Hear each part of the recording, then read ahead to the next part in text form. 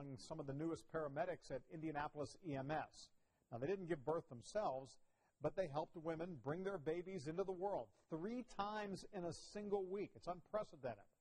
Eyewitness News reporter Emily Longnecker tonight on a memorable first week on the job.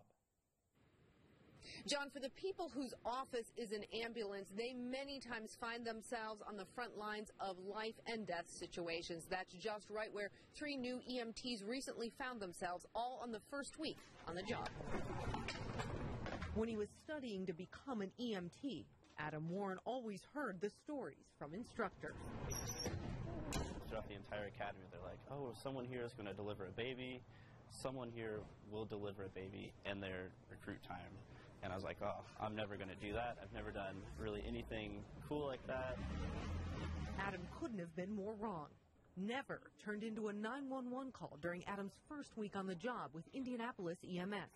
A pregnant woman on the west side needed help. We get there and mom's, as pregnant as you can be, just about. They got mom into the ambulance, but a few minutes into the ride to the hospital, we actually hit a speed bump and started giving birth.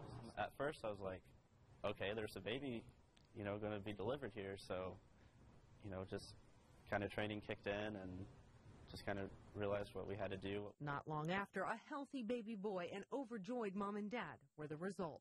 A few days later, another EMT, also in his first week, got the same on-the-job training. They really got to see right away. You got to use their skills right away, because a lot of EMTs can go almost their whole career and not deliver a baby. Turns out, though, this was the week for rookie EMTs to meet childbirth head-on. Never in my wildest dreams would I have even expected that. Tyler Hostetler had just come on to his shift that same week when another call came in for a pregnant woman who needed an ambulance. Boom, the run drops and we're going. We only met him for maybe 10 minutes, 15 minutes at the most. Suddenly, Tyler was on his way to possibly deliver a baby with 2 crew members he just met.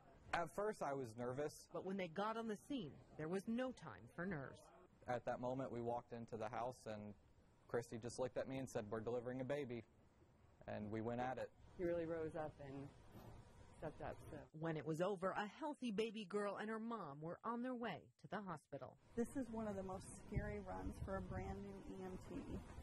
And the fact that these 3 have got to see it in the first week, that's amazing. Adam and Tyler know there are more experiences ahead, and not all of them will be happy ones like these. But at the end of the day, we still deal with a lot of death. For now, though, it's enough to focus on the beginning of life and how lucky they are to have experienced that so early in their careers. It was very humbling.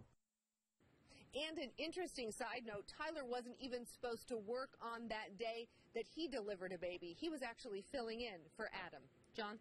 Yeah, Adam could have had a 2 for